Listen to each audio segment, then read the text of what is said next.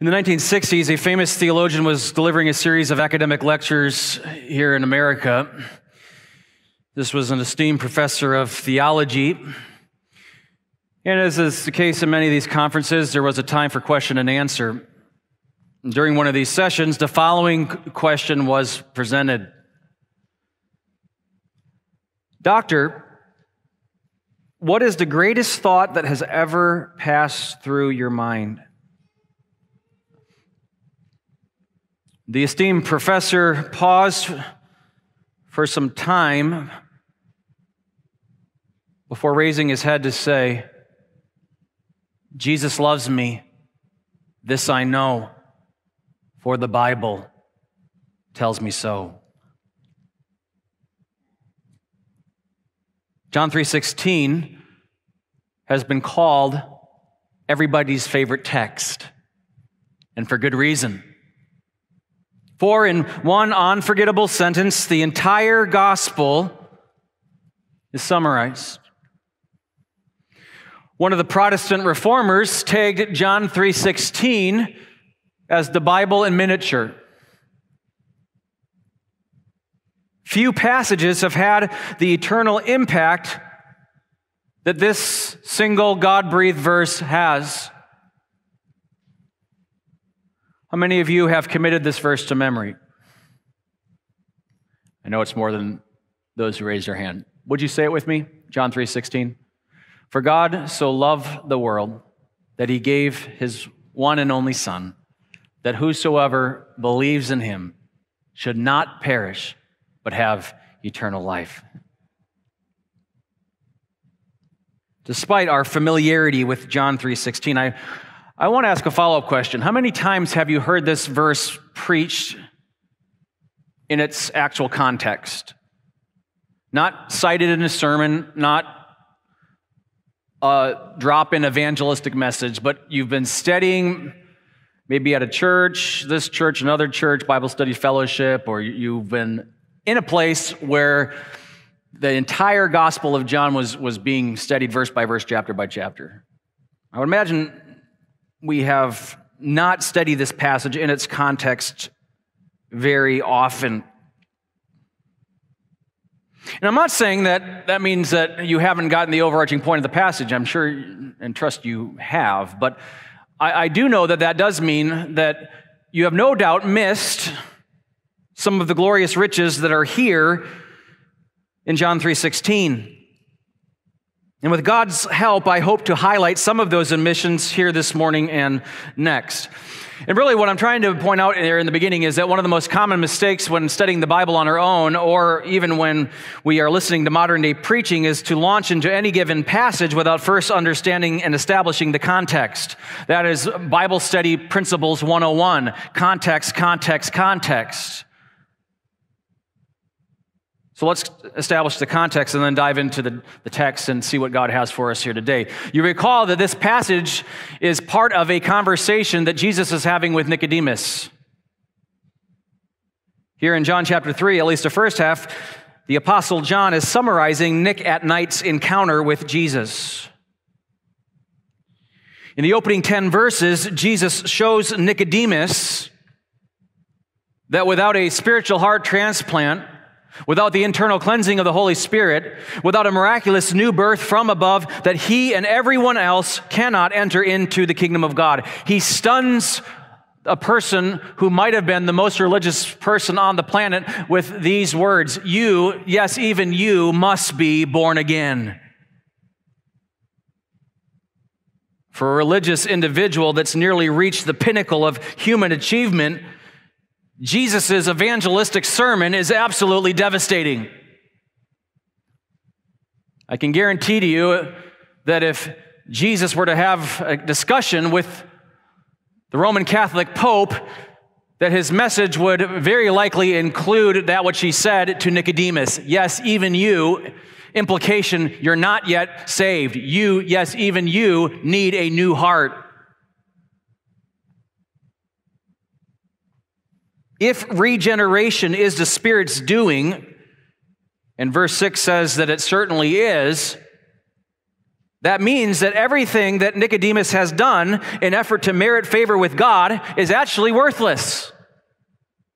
Because without a new heart, without this spiritual new birth from above, this miraculous and mysterious work of the Holy Spirit, wherein God takes those of us who are sinners, all of us, where he takes those who are dead in their trespasses and sin and breathes life in their spiritual dry bones, to use the imagery of Ezekiel 36 and 37, wherein God does the miracle of salvation, wherein he makes us alive, those of us who are dead in our trespasses and sin.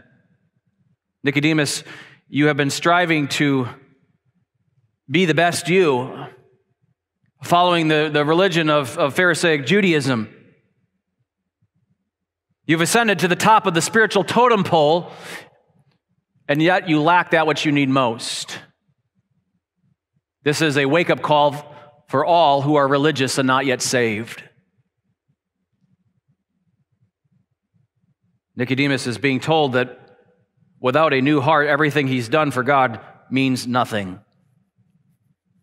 That, of course, becomes the testimony of a Pharisee turned Christian. The Apostle Paul says, if you want to brag about your religious background, I will exceed you. Look at my birth. Look at what family I was raised in. Circumcised on the 8th day. A Jew from the tribe of Benjamin. As of zeal according to the law, humanly speaking, blameless. And then Paul says, by the grace of God, the Lord showed him that all of that was worthless. And what he found was something of surpassing value. That was the righteousness of God in Jesus Christ that is imputed, that is transferred, that is credited only to those who repent of their sins and place their faith in the Lord Jesus Christ. Paul said, I've done that, and I've come to find that all that I was living for is worthless, and everything that I found in Christ is of value beyond measure. It not only holds promise to this life, but for the life to come. This is the gospel message with a heavy emphasis on God's sovereignty that Jesus brings to Nicodemus under the cover of darkness. The question then is, how does Nicodemus respond to Jesus? He responds to Jesus the way most religious unbelievers respond to Jesus. Initially, not very well. Have you noticed this, friend? Have you noticed that self-righteous moralists can oppose the gospel more than a godless pagan? You might be preaching to somebody in the LGBT community. They might not listen to your message or believe it, but many times you talk to somebody who believes himself to be a good person, and if you preach the pure gospel of grace, the message of Jesus, the message of John 3:16, it is them who find that we be often more offended, and in some cases more hostile. Notice Nicodemus' response. We pick up the action in verse 9. Nicodemus answered and said to Jesus, John chapter 3, we continue. If you're not there, please turn. John chapter 3, verse 9. Nicodemus answered and said to Jesus, how can these things be? He's dazed, he's astonished, he's amazed.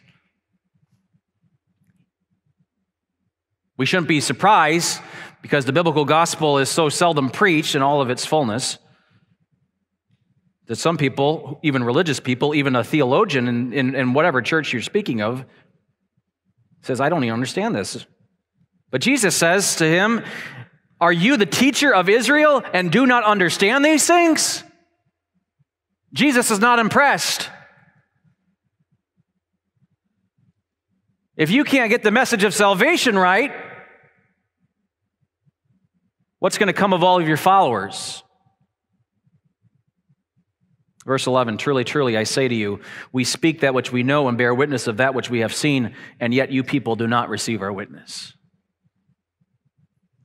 If I told you earthly things and you do not believe, how shall you believe if I tell you heavenly things?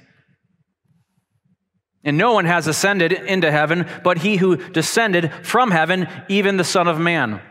What does Jesus have to do with salvation? Verse 14, and as Moses in the Old Testament lifted up the serpent in the wilderness, even so must the Son of Man be lifted up. Last week's exposition of verses 11 through 15, for those of you who missed it, can be summarized in 3 words. Listen, look, and live. And that is the foundation for which we come to John 3:16. Look at the text with me if you would. My concern for you is the same concern I have for myself. We're so familiar with the message, but with what we think we know and what we do know, that we will not be astonished and amazed as we ought. God help us as we study now His Word. How does John 3:16 begin? Where does Jesus go next? For God, stop right there. This word "for" is very instructive. In the original Greek text, there are actually two words. Hutas gar, translated in most English texts as "for." And it's a good translation. This is an explanatory conjunction. In other words, Jesus will be answering some unspoken thoughts.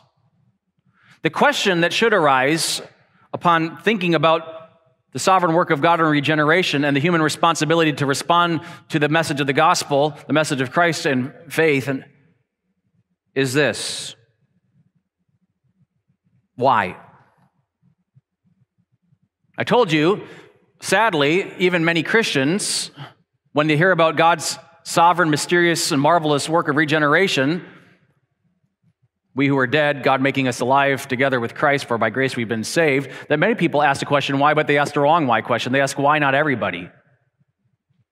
We look around us, and the real question that we should be asking is why me? Why any of us? The question here that will be answered is, why is there a plan of salvation to begin with? Why did God save you? You who believe, you who are born again by the Holy Spirit, you who have faith in Jesus Christ. Said differently,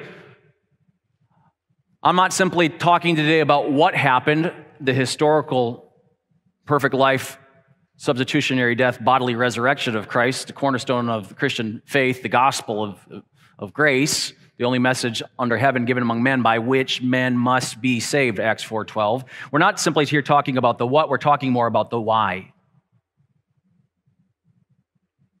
What motivated this glorious and costly plan of redemption?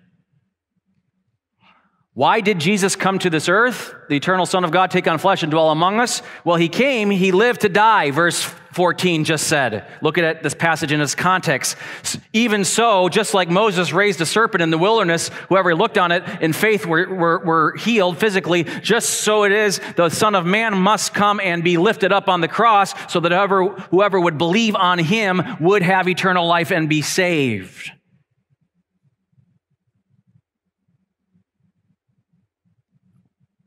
Why in the world would God choose to save anyone at the expense that is mentioned here in verses 14 and following? And the answer we receive is out of this world, crazy, amazing. How are we to understand salvation?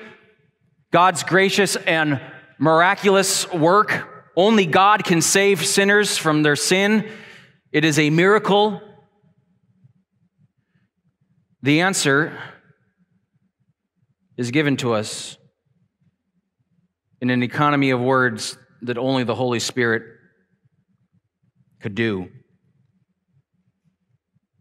For God, there's the explanatory clause, for God so loved the world that He gave His only begotten Son.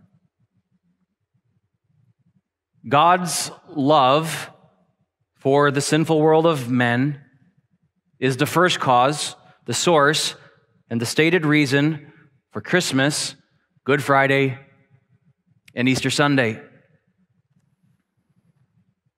We have those holidays to celebrate, to rejoice in and marvel over only because of God and because of who God is and because of what this loving God was willing to do. You could translate John 3:16 this way: in love, the Father God gave the Son of his everlasting love.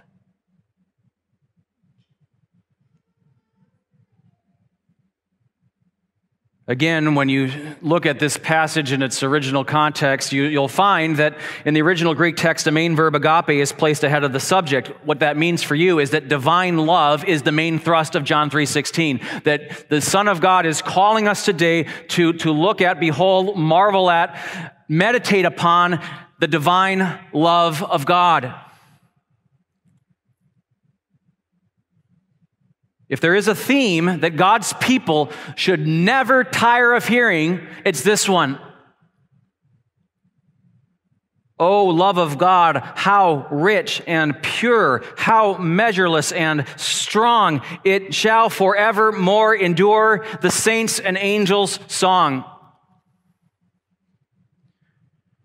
For those who know and love the Lord Jesus Christ, who are seeking to receive this message through the illuminating work of the Holy Spirit, surely your hearts will be warmed and stirred within you, drawn to the foot of the Savior's cross, drawn up to heaven as we behold not simply the glory and power of God, but here specifically the love of God. The saints and angels never grow tired of singing, of meditating on, thinking of the love of God in Christ. Love is a message you hear over and over again in a political season with such division, such hatred, such animosity. You hear some talking about love. It's just not the kind of love that's spoken of here. You turn on the radio, you hear about love. Much of that love is contaminated with sensuality and other things, but some of the songs even written by unbelievers is marveling at, or at least saying, how much we all desperately want to experience love, to be loved and to love. Love your neighbor. Love for your wife, love for your husband, love for your children, love for your friend. You say, well, what's so exceptional? What's so special? What's so marvelous? What's so unique about God's love? Come take a look with me as we study John 3:16. This passage, this beloved verse, highlights for us 5 different dimensions of God's love. So the overarching thrust of John 3:16 is God's love. Here we will break it down into the 5 different dimensions of divine love. In your notes, you'll note that we will see, firstly, we will look at the nature of God's love. I'm going to show you what's different about God's love, what's extraordinary about God's love, what's better, how God's love is better, purer, deeper, wider. We will look at the nature of God's love. Secondly, we will consider the scope of God's love. Thirdly, we will look at the purpose of God's love. Fourthly, we will consider the results of God's love. And fifthly, we will consider the pulpit of God's love. Now let me say that again, because some of you say, I only wrote down number 1. We will look at the nature, scope, purpose, results, and pulpit of God's love. And you say, what is the goal? That's what you're going to do, or that's what you're saying, this is where we're headed. You're giving us a roadmap. Why? What's the end game?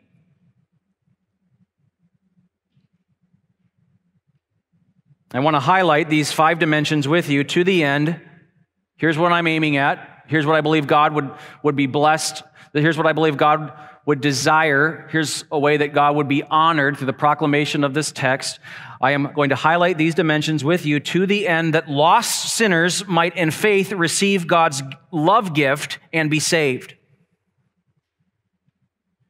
That you would behold the beauty of the Lord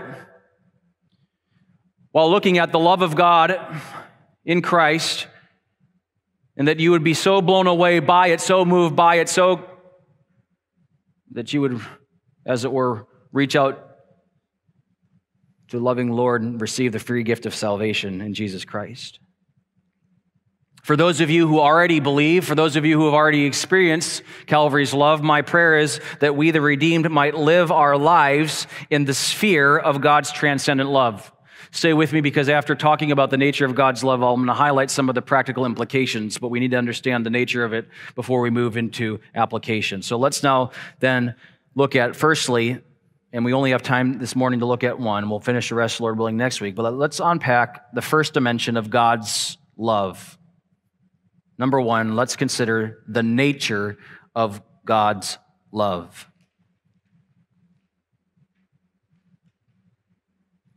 John 3:16. For God so loved the world. This is a very simple deduction, one that is often overlooked, or one in which somebody doesn't consider the practical ramifications of.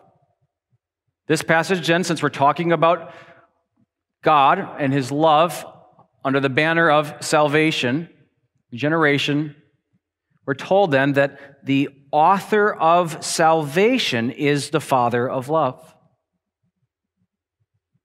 The person who came up with the plan, the idea, the one who executed the plan and brings it to fruition, is the Father of love. Beloved, that is an awesome truth claim. It is a truth claim that is often questioned. It is an issue that is often doubted. Many people today believe that God is great, but he's apparently not very good. Just listen to them talk about God. They don't question his greatness, his power, but they question his love. Still others, I see even sometimes in Christian circles, sometimes we have a breakdown in the family where there's the good cop parent and the bad cop parent. And that's not very loving, is it? Is that what happens in the Trinity? Is Jesus the good cop and the Father the bad cop? Worse yet, Catholics tell people, why do they pray to Mary? Why so much of the faith about Mary? Forget the Holy Spirit, Father, Son, and the Virgin Mary. Why? Catholics tell people to look to Jesus' earthly mother. God is holy and just, austere, too harsh. Oh, but Jesus, the loving Son, will never not listen to the pleas of his mother Mary. She's the approachable one. Doctrine and theology is life. Bad doctrine and bad theology leads to all kinds of unwise and in some cases sinful practices. Against such errors, the Bible reminds us of this, that the God of the Bible, here specifically the Father, by nature is a God of perfect love. 1 John chapter 4, verse 16. We know what God did, and we're being told here that God by nature is a loving God. In other words, God loves because he is love. We love God not because we by nature are loving people. We love God. Why? Because he first loved us. Never forget it. We can love one another as we ought to a degree, in a sense, solely because of the love of God for us. John 3:16 says, for God so loved. Those of you who study the Bible for any period of time realize that there are 3 Greek words used for love, different characteristics of love expressed. This here is the agape form. For God so agaped the world. You say, what is agape love about? Agape love describes that which is selfless and costly. We're really tested in our love for one another, if I can bring it back down to the human plane for a moment, so we can marvel at this kind of love that God would have for us, the creator for the creature, the holy for the sinful. Oh, I love you so much. Then why aren't you willing to help out with the dishes? Oh, I love you so much. Then why aren't you willing to put your cell phone down and just listen?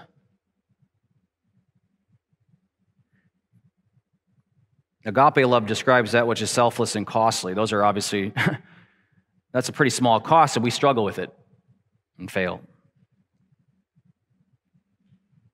The intensity of God's love is magnified here in the grammatical construction of John 3:16. Therefore, it is only fitting to praise not just the love of God, but we speak of the deep, deep love of God. Oh, the deep, deep love of Jesus. Oh, the deep, deep love of God the Father. Oh, the height, breadth, length, width of God's love. Oh, we speak of love. Some of us knows what it is to be loved and how sweet it is to even be loved by somebody who doesn't always love perfectly. That's all of us. Certainly none of us who can love the way that God can love. The love of God that is being spoken of here, the nature of God's love, is great. When we think about salvation, we can't help but think of, well, it flows from the heart of God. And God, who by nature is love. And so Paul says in Ephesians 2:4, because of his great love, not just his love, his great love with which he loved us. When speaking of God's love, different than ours, we say God's love is immeasurable. Paul basks in the light of that love in Ephesians chapter 3, verses 18 and 19.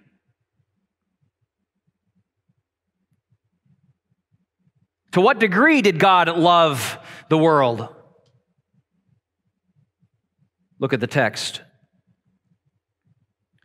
For God, so we should really put there a bunch of O's. For God so loved the world. A world that is perishing in sin, mind you. For God so loved the world to such an extent that he gave his only begotten Son. Aren't you glad that the bottomless well of God's love runs so much deeper than ours? The love that is depicted in Scripture isn't just warm, fuzzy feelings plastered on a Hallmark card. Love is far more than a feeling. The love that is spoken of here is expressed in action words, verbs. Love is a verb. Gave is a verb. The generous love of God, according to those who have experienced it and who are told to write of it, like Paul in 2 Corinthians 9:15, God's love is indescribable.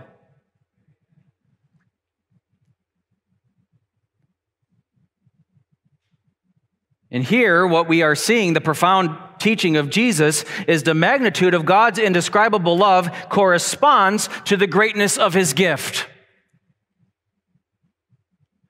This indescribable, pure, deep, great love of God is seen in the great gift that he offered up. So the question is, what or whom did God give? Again, if you understand the spirit of Christmas, you do know that it is more blessed to give than to receive. And we do so when we're doing it God's way, truly for the benefit of the other person, but what joy we receive in the process.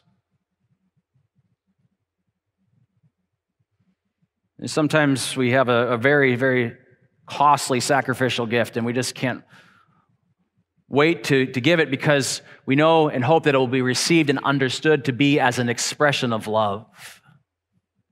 That's why most men spend more than they should on the engagement ring for their future wife.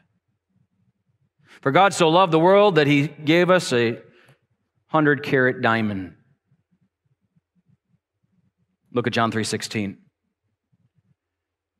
A very literal translation reads like this: For God so loved the world that his Son, the only begotten Son, he gave.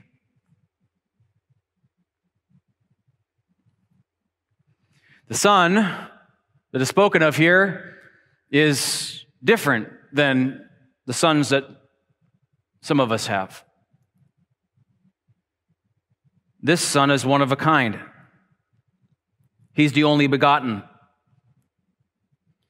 This is the Son who has always been. This is the Son who enjoys perfect unity, harmony, and fellowship with the Father, the love relationship that exists between Father, Son, and Holy Spirit before anything was but God. God who is love, loved. Who did God love when there wasn't even a world to love? The Father loved the Son, and the Holy Spirit, the Son, loved the Father. The greatness of the gift, magnifying the measure of God's love, is seen in the fact that God gave that which was most costly and sacrificial. He didn't give anything or anyone. He gave his only begotten. He gave his monogenes Son. And that title, monogenes, is a striking, exalted, and somewhat peculiar term. We don't use that phraseology very often when we're talking about when's the last time you said only begotten in any other context other than Jesus. What does it mean?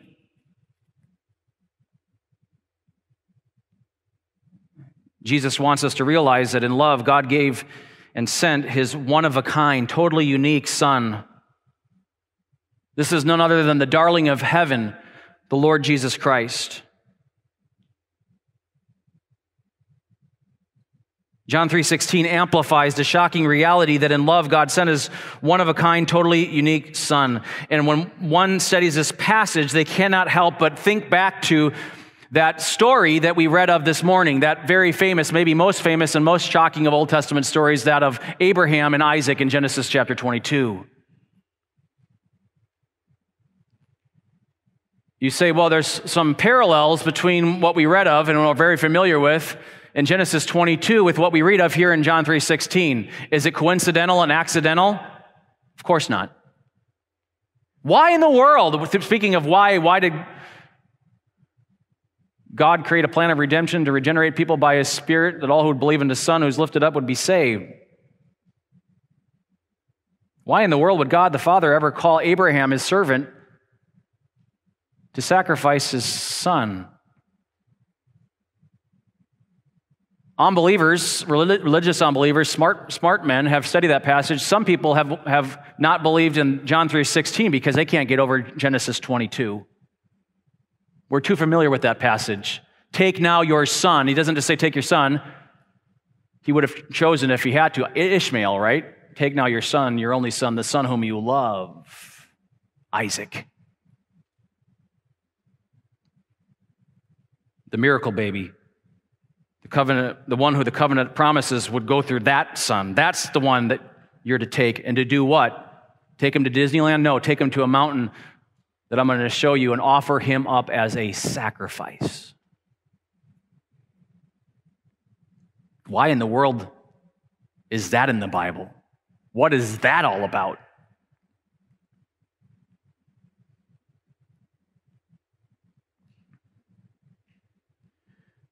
We know. We know what it's about. We know there's similarities in that story between this greater work of redemption, this greater sacrifice, this greater expression of love, in that Abraham, in faith, was willing to do what God called him to do, to trust God. But God provided in that case, Abraham's son was not offered up. There was an escape plan that God had.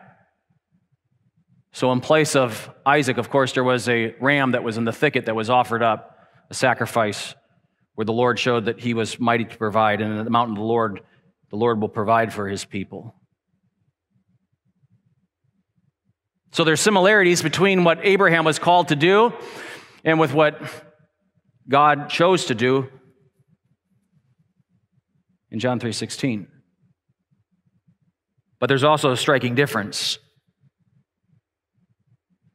Jesus, in his human nature, said in the Garden of Gethsemane, contemplating the reality of going through with the final act of his life's mission to offer himself in the place of sinners on a shameful, scandalous cross, "Father, if it's possible, let this cup pass from me.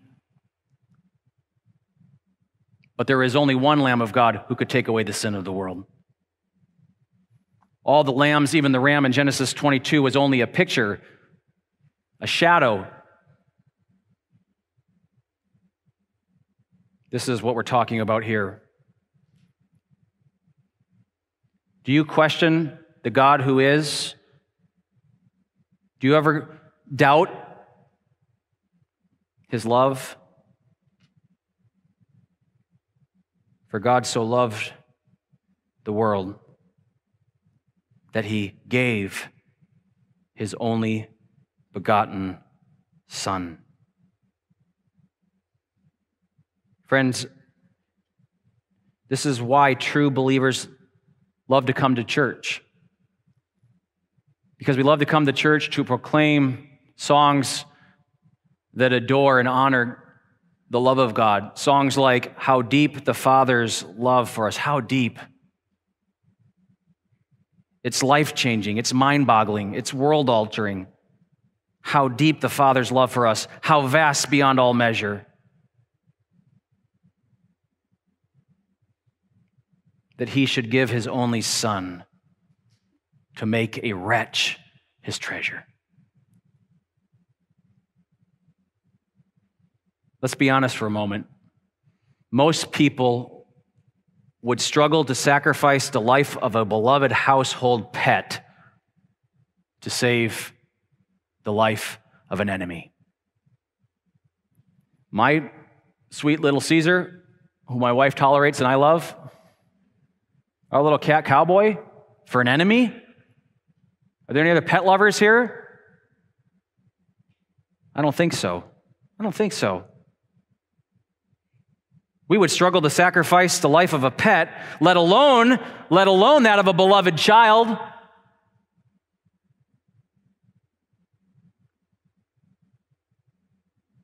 Lord, help us to never lose our wonder at the greatness of your love. Romans chapter 5, verse 8, "But God demonstrates his own love toward us in that while we were yet sinners, Christ died for us."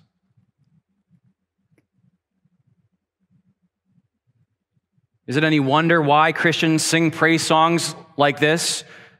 The love of God is greater far than tongue or pen can ever tell. Shakespeare couldn't write a sonnet that would fully explain and extol this love, God's love. Romeo and Juliet have nothing on John 3:16. The love of God is greater far than tongue or pen can ever tell. It goes beyond the highest star. It reaches to the lowest hell. The guilty pair bowed down with care. God gave his Son to win. His erring child he reconciled and pardoned from his sin.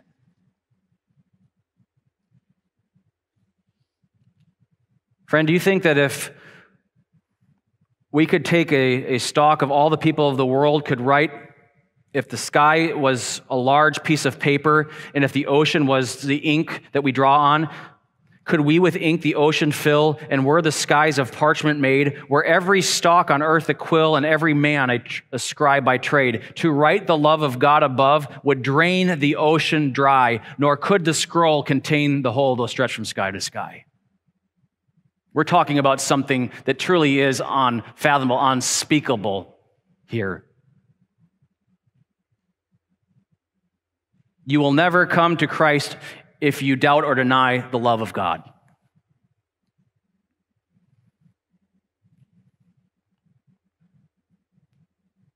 Now let me talk about some of the practical ramifications. of but a single dimension of God's amazing love. I told you, and we've basked in the light of the nature of God's love in John 3:16. Now let's talk about some of the practical ramifications. I want to give you a few real-life scenarios to demonstrate how practical the message is. So one of the things that anyone who's preaching from the Bible is going to say often, maybe not always, every week, but often, is that God calls you, God saved you, God commissions you to be a witness, to tell people the message of John 3:16, to tell the lost world how they can be saved, to tell them that there is a way and that Jesus is the only way. When you do that, I will tell you, you will no doubt encounter somebody who will use this line of argumentation. There's different reasons, different excuses, different justifications that people will give of why they don't come to faith in Christ. Surely you will hear or have heard, and will hear again, somebody say, you know what? I understand what you're saying. I understand the message. You preached it well. But God could never love someone like me. Someone here may be thinking that.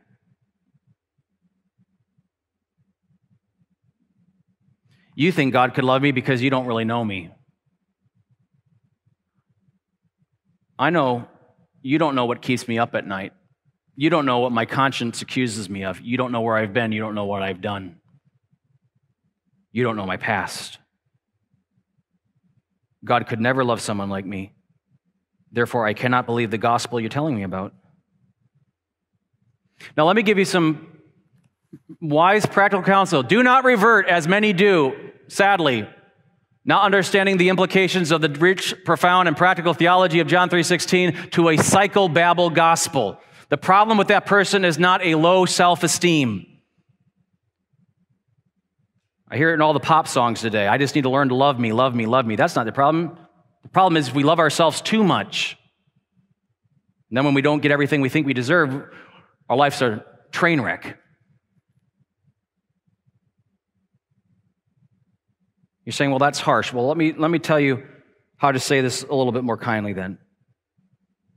You do not need to revert to the psychobabble gospel. Stick with John chapter 3. What do I mean? When somebody says, God could never save someone like me, you need to graciously yet firmly show them that what they are doing is they are belittling the power of the cross. Never? So there's something that our God can't do? He's not mighty to save? No. When someone says God could never save someone like me, they are demeaning the power of the cross, and they are belittling the nature of God's boundless love. You're right. The manner of love that is necessary in order for something like this to be drawn up and executed, God sending His only Son. If it were me, if I were God, thankfully I'm not, you would have real cause and reason to doubt that the gift of salvation could be offered and applied. But beloved, God is not us, thankfully.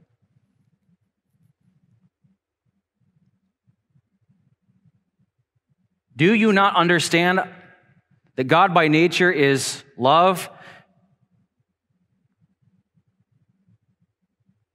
And God not only talks the talk, He walks the walk. He so loved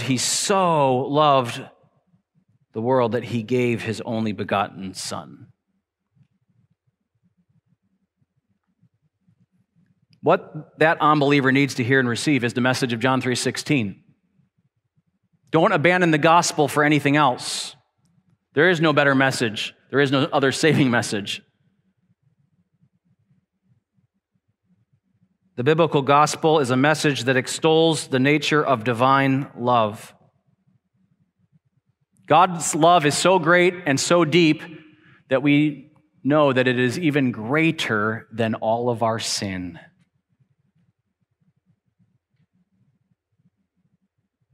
John 3:16 not only moves us to the heights of worship, helps us to not lose our wonder, So we stand in awe of God for who he is and what he's done. It not only helps us in evangelism settings, but also I know that the God of the Bible is under attack in our day. How does John 3:16 help us when we're needing to defend the truth of Scripture, the truth of the gospel, the truth of God? What does John 3:16 have to do with apologetics? Have you noticed that every time there's a terrible tragedy, some catastrophe, perhaps it's, humanly speaking, a man-made thing like the Jewish Holocaust, 9/11, Boston bomber. Have you noticed how unbelievers and skeptics like to throw God under the bus? Every time there's a terrible event like the coronavirus or Hurricane Katrina, skeptics love to lob the following stick of dynamite, play a gotcha game. They ask the question, oh, Christian, how could a loving God permit such evil and suffering in the world? What are they seeking to say to you? They're not asking the question, it's rhetorical. That's why I'm not a Christian. I could never worship, serve, and love and tell others about a God like that.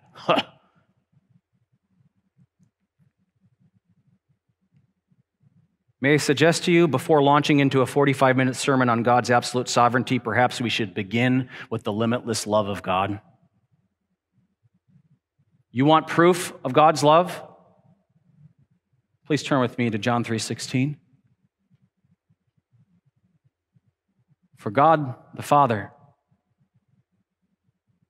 so loved the big bad world that he gave his one-of-a-kind Son, so that whoever would believe in him would not perish in hell. You want what you deserve? Don't blame God for all the problems in the world. He is sovereign, but he is not the author of any evil. Don't blame the Jewish Holocaust on God. The reason why there is sin and death in the world is because of men who are sinful and who love their sin and who despise God. God didn't wait for you to run to him, because if he did, he'd be waiting forever. No, God, whose love is unspeakable, so loved the world that he gave his only begotten Son, so that whoever, what a wonderful word, whoever, God could never save someone like me. You're denying the power of the cross. You're denying the depth and the nature of God's love. You don't understand it. Whoever, you're part of whoever, friend, whoever, enemy, whoever believes in him should not perish but have eternal life. I am convinced that there needs to be a resurgence in gospel-centered apologetics. Yes, you can study other arguments and defenses and all that stuff. I sometimes employ it on social media when I interact with people, but let's not lose sight of the main thing. Let's bring it back to the gospel. The gospel is the answer to all of the objections that come against God and his plan of salvation. Remind them of 1 John chapter 4, verses 9 and 10. How could a loving God permit such evil and suffering in the world? That's not the right question. The right question is, how in the world would a God who is holy and just ever choose to do this? By this the love of God was manifested in us, that God had sent his only begotten Son into this world so that we might live through him. In this is love, not that we love God, but that he loved us and sent his Son to be the propitiation for our sins. Christ bore the full weight of God's wrath. God treated Jesus as if he committed the sins committed by every person who ever would believe. Isn't that remarkable? He drank the cup. In love, God sent his Son. In love, the Son came. In love, the mission was carried out until Jesus cried out from the cross, "It is finished." That whosoever would believe in him would not perish but have everlasting life. So let me ask you the question that was asked so many years ago to that great theologian. Beloved, what is the greatest thought that has ever crossed through your mind? You got a lot of books on your shelf, preacher. What would you say? You sat through a lot of lectures to get all those degrees. I would just slightly edit what was said by a professor from yesteryear. What is the greatest thought that has ever passed through your mind? How about this? My Maker and Redeemer loves me, this I know, for his Son's cradle and cross tells me so. For God so loved the world that he gave his one-of-a-kind Son. Let us pray.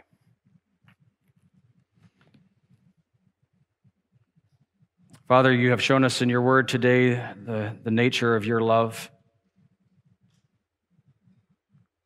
and why